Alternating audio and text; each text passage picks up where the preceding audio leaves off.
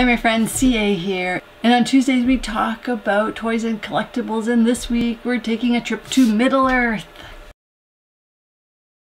So we don't talk a lot about Lord of the Rings on this channel, but it is a favorite. So you can imagine my excitement when I discovered that I could bring these Lord of the Ring characters home. And I'm not talking about the ways that you may be used to, such as Lego or Funko, any of those traditional toy collections. I'm actually talking about a childhood favorite, Fisher-Price. So I'm going to assume we're talking to people like myself as an adult who is into collecting and has a connection to, Fisher-Price and Little People. This is such an amazing set. You can see the Eye of Sauron, and they have the one ring that binds them all. Down the side, it tells you who is included in this set. Frodo, Gandalf, Legolas, Aragorn, Gimli, and Arwen. See, they're on the cliffs, so the mountains.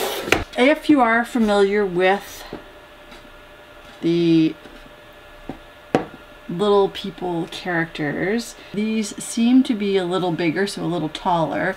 And the material, while it is still the plastic, there's something...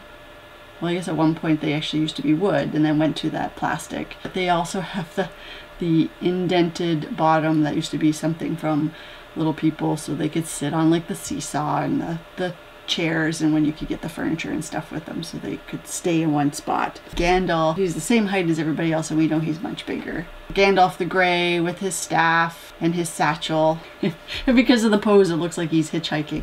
So maybe he's just waiting for another ride. And you can probably guess who this is. Well, it looks like he's holding a gold coin. I'm going to assume this is the ring. So this would be Frodo. No matter how many times I watch the films, I'm always thrown by their furry feet. Because you don't see it and it's not a big focus, so when it does come into play, it's like, oh yeah! And he's wearing his green cloak, and in the front of the cloak you can see the special elven pin. Arwen in her blue dress, holding her elven blade, and then around her neck you can see that silver necklace that she actually gives to Aragorn as sort of her sign of betrothal to him, or how she's committed to him, giving up her immortal life. Legolas, no surprise, he's got his never out of supply quiver, it seems, and his bow, and he too is wearing the elven cloak, obviously with the leaf clasp. Gimli with his axe, he's never seen without it, wearing his elven cloak, his beard covering the clasp, his dwarf helmet that most of the time he is wearing. And then last in the collection we have Aragorn, obviously with his sword, his elven cloak.